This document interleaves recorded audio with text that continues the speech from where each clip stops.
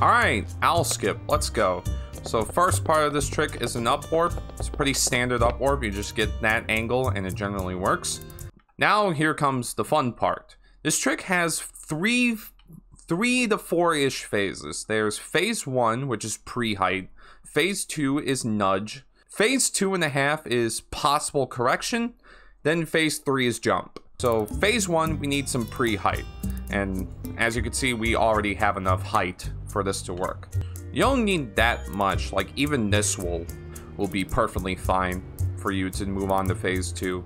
You just don't want like this, where you're either like just touching the floor or your feet are like below the gold ribbon. So just try and get like some amount of height. So like if your feet are around where this line is, you're pretty much good to go. And it doesn't matter if you're too high or too low, because it's gonna get corrected in the nudge phase. So now phase 2 is nudge. You're gonna put yourself parallel to the wall of the pillar and just slightly nudge yourself forward. You're gonna look for either a snap up or a snap down. In my case, it's gonna be a snap up. And be very careful with your nudging, because it's very easy to get greedy and clip back out. Right there. So that's what you want. So now, check yourself to make sure you have the correct visual cue. In my case, I don't. So I'm gonna do phase 2.5, possible correction. So I'm gonna jump and then slightly tap my stick right. So I think I did too much, so I'm gonna go back to nudge phase.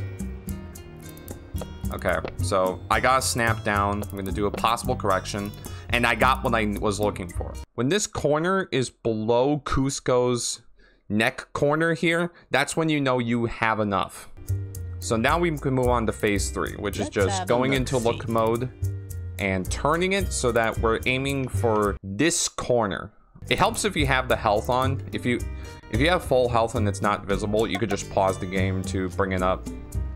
And then you just charge and jump. So let's run through that again. Let's do the up warp.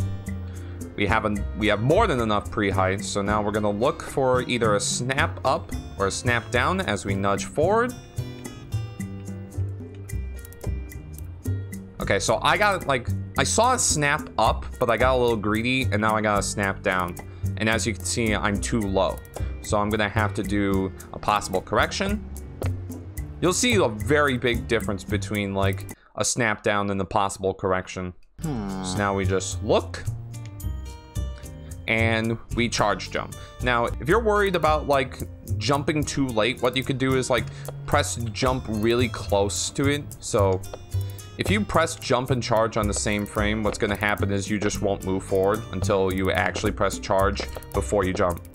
And you get it like that. I'm going to show you what it looks like on keyboard as well. On keyboard, it's a little bit harder because your nudging won't be as forgiving. I don't trust myself with this pre-height, so I'm just going to get a little bit more. That's good. So now, if you're having trouble like getting out of the wall, you could do some... fuck. See, I tried to do some jump kicks to try and get out of the wall more, but I got a little too greedy. So now just be extra careful with your nudging, because it's very easy. It's a lot easier to clip back out by accident on keyboard.